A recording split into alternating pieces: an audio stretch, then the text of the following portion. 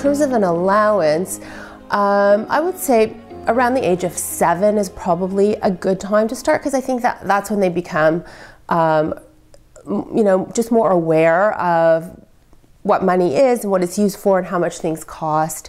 And I think that they can start to understand these concepts of, you have to earn it and then you can save, spend, donate, or invest it. Generally, I recommend about $1 per year.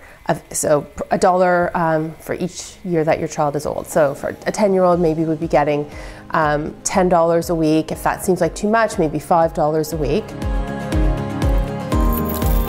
Parents really need to talk about it with their kids and communicate clearly. What is this covering? What are your responsibilities? What are mine? What am I willing, what am I as a parent still willing to pay for? But what do I expect you to come up with the money for?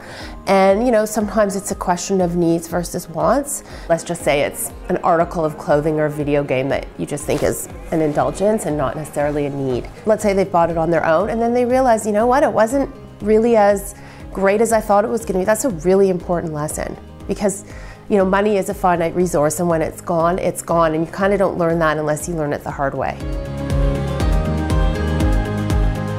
I think every family has to look at their own budget, their own means, their own philosophy. I think it's also important for kids to start working once they're able to understand what it takes to make money, because it's really not easy, and it's really hard to spend your own money, much harder than to spend your parents' or someone else's money. And also another thing is that as parents, we are really important role models for our children when it comes to money.